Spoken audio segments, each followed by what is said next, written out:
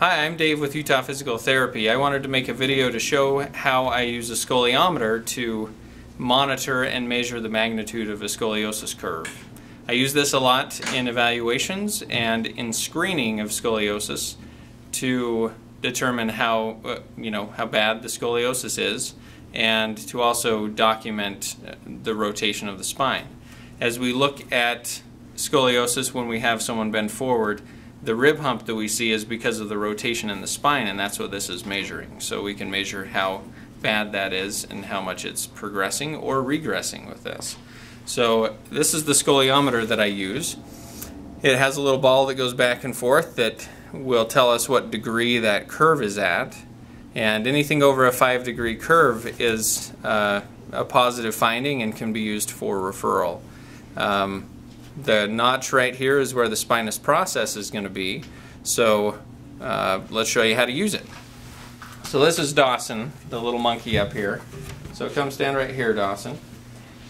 What you're going to have the person do is bend forward with their hands together like they're diving into a pool. So they're just going to round their back, and you're going to take the scoliometer and put it at a right angle to the back. So we don't want it to be like this or like this. We want it to be just like that, with the spinous process right in the middle of the scoliometer. And then you're going to go from the top to the bottom, holding this, trying to see,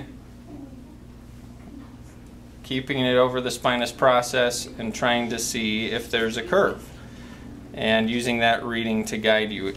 You want them to bend forward so that it maximizes the deformity. So if they have a rib hump, you want them to bend forward as far as it goes until you see the rib hump the worst.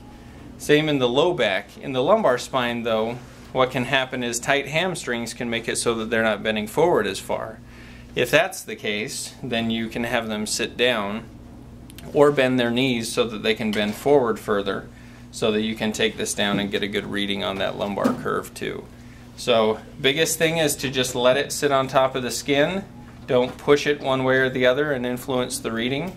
And then you just go down and go to the area of maximal deformity in the thoracic, maximal deformity in the lumbar, record that, and that's your reading. So hopefully that gives a little bit more information on how we use the scoliometer.